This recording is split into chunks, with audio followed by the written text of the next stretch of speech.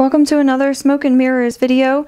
Today we're going to be talking about the new Gelish bottle. Before we talk about the new bottle, let's look at some of the old bottles. This is our previous packaging, and here's a Gelish Mini bottle. And I'm going to show you some application of all three of these. We'll start out with the regular bottle of Gelish. And I'd say the brush in these is pretty good. I never had issues with it. Let's take a look at what that looks like. This is Enchanted Patina from the Beauty and the Beast Trends collection, or collection. It's the trends for that collection. So you can see it's kind of a flat brush. It's wider than it is thick, and it's got kind of a square end, so it's kind of like a long rectangle.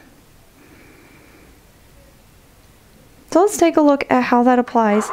And to assist me, I have my lovely practice hand.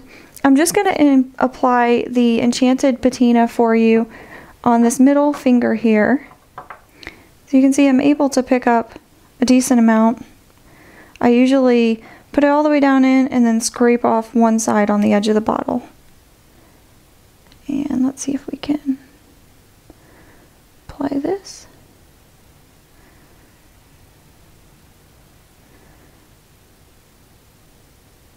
The longer the nail, the more you're going to need, obviously.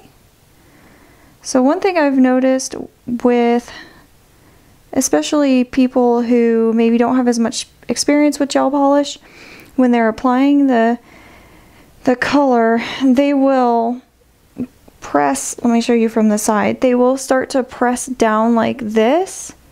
And I've had people complain to me that they have like a dent right here in their application where it's like thin. And so what you need to do is sometimes this technique is called floating the bead.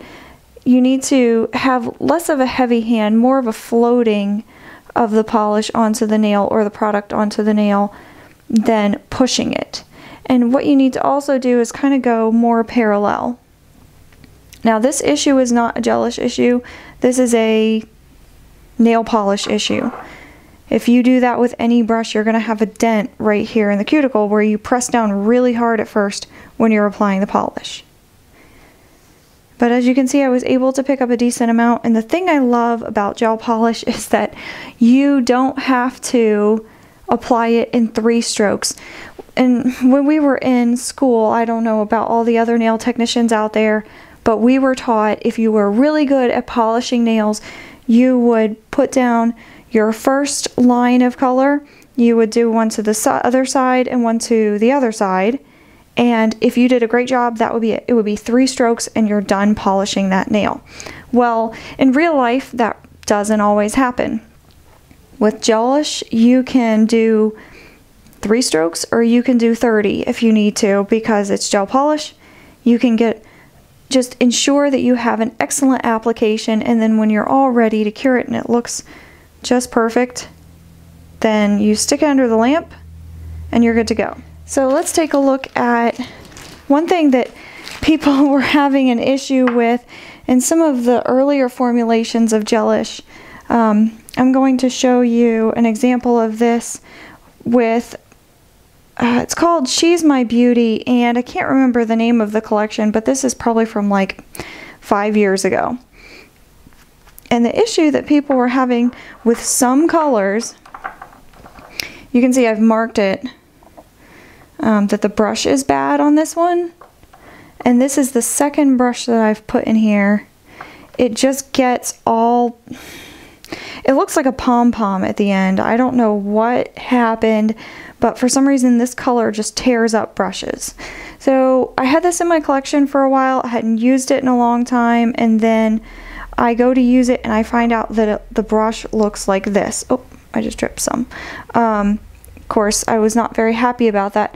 So I contacted, and I had another color from that collection. It's an orange color from the same collection. And I contacted Gelish and I said, these two polishes have caused my brush to go wonky, and can you send me some new brushes? And they did.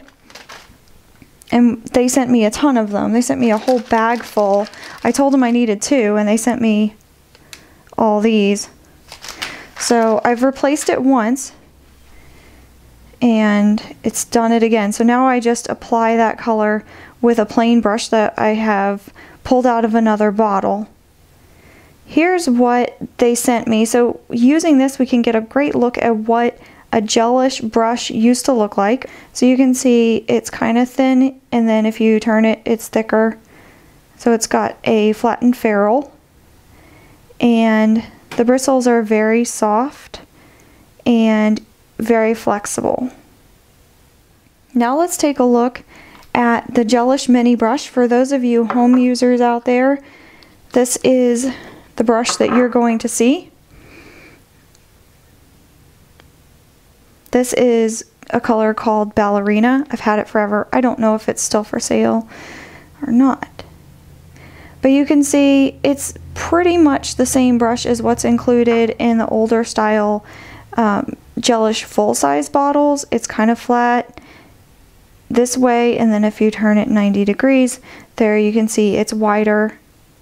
The bristles seem to be the same. They just seem to be a hair shorter. So you can see next to each other, they're like, I don't know, maybe 1/8 of an inch longer. And the Gelish Mini, I've again had no trouble applying those. I recently picked up from the Selfie collection, Pretty as a Picture, and I'm going to apply this for you on the practice hand, on the pointer finger here.